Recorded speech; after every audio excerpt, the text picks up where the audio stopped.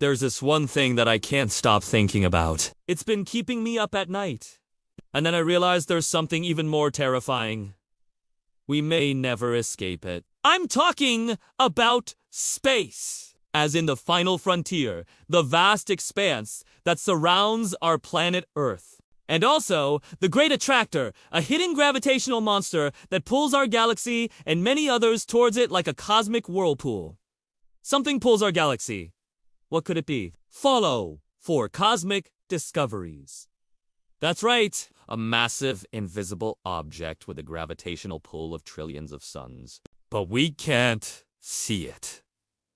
We can only observe its effects on other galaxies. They're literally getting sucked in by it. Here's what we know so far. The Great Attractor is located in the constellation Carina.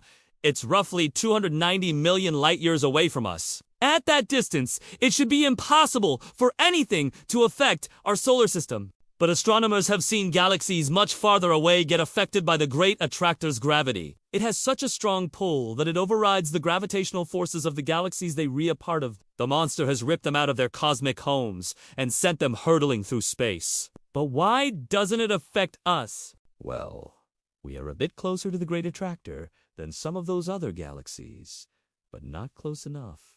Or maybe we're being affected by something else entirely. There's a lot that we don't know about the Great Attractor, but there are theories. Some astronomers believe that it's a black hole. If it is, it would have to be several times larger than our sun for its gravity to affect us the way that it does. Others believe that the Great Attractor might be a dark matter, a mysterious substance that makes up a quarter of the mass in the universe, but we can't see or detect it in any way. Maybe it is a giant dark matter spike that is jutting out from the center of the Virgo Super, a massive group of galaxies. We won't know for sure what the Great Attractor is until we can see it. But even if we do discover its true identity, we may never escape its grasp. Something pulls our galaxy.